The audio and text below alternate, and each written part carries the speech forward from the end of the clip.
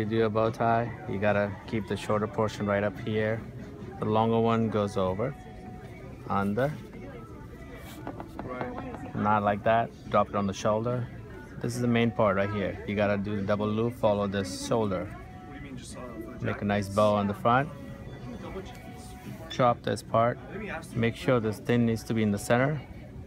You have single and you have a double fold. You gotta fold it.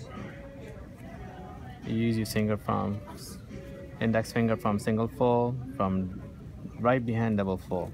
Close up. Push it through. Adjust the bow in the back. Then you take this double, tighten it. Hold your knot in the center and pull a little bit high. Then you pull the back one. You gotta keep going back and forth until you get a nice dimple. You fold it like that, and then you open up outside and make a nice dimple.